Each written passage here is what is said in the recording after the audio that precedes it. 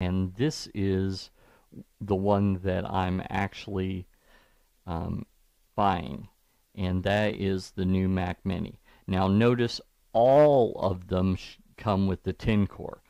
That's how you can tell how many screens it supports, by the way. Now, it used to be if there was a word after the number that told you how many screens it would support, but now if it's 10 core or more, it will support at least 3 screens. Now, if it's an iMac or a MacBook Pro, that includes the built-in screen, so do keep that in mind.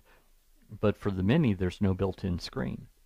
So the Mini can do 3 screens.